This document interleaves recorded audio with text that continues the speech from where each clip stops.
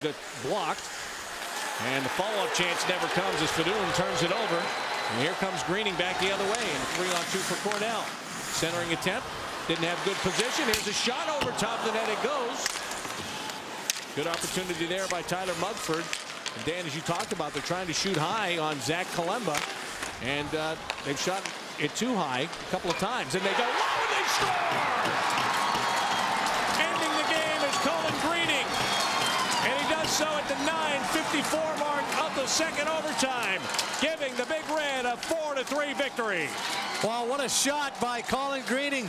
Tell you, he's a big, strong power forward, and he just got it in the slot, and he snapped it stick side on Zane Kalemba, and that's it.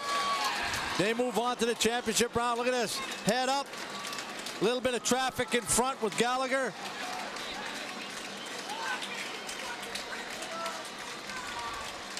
Great shot, great execution. And guess what? That shot was not to the glove side. That shot was to the stick side, because he's been killing them with the glove throughout the double overtime.